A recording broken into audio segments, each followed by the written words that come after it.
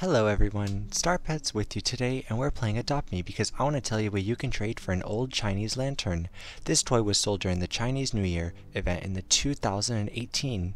It is already 5 years old and is very well appreciated, but I need to tell you something about this item. In the 2020, the lamp was valued more when she was only 3 years old. This is the trade I was offered for this lamp 2 years ago.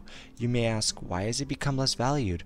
Everything is simple. A million people used to play Adopt Me in 2020, but now only hundreds of thousands are playing, and many simply don't know the value of these pets, and they have recently started playing the game. In this video you'll find out what is being offered in exchange for this new toy in Adopt Me. Now I will tell you a life hack, how to quickly change a Chinese lantern in Adopt Me. As you probably noticed, this toy can fly when you activate it, as well as red glowing smoke comes out of it. The glow even brighter than the neon pets, so it's the best to trade this item at night, when everything will be noticeable. During the day it's almost invisible, but at night the situation is much better. Therefore in the daytime, I'll exchange the astronaut gorilla. There is already a video about it on the channel. You can watch it at night. I will exchange our Chinese lantern. We are waiting for the first trade. I hope we'll be offered something good. And here is the first trade, which the king bee is offered to me. It's funny, it was such a neon pet I would exchange for a Chinese lantern in the year 2018. Of course this is a decline. Now the king bee is not valued in the game. Earlier it cost a little more. By the way, write in the comments, what do you think, which pet is valued more, the king or queen bee? I'll give a few seconds to think.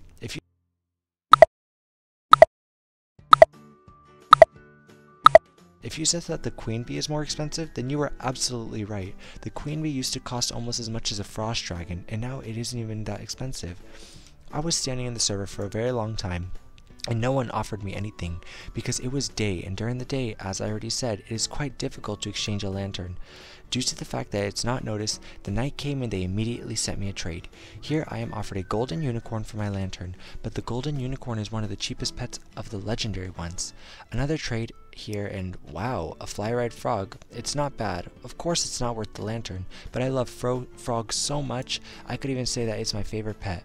Such pets are offered to me in the next trade. Lunar Moon Bear, a legendary limited pet that could be bought and Adopt Me last year, a Persian cat, and a Hydra. To be honest, I think this is a good offer, but I still won't exchange. It seems the last trade for today. I was offered a red elephant. The elephant is of course a very beautiful pet, but I will not agree to the exchange because it is a little for our Chinese lantern.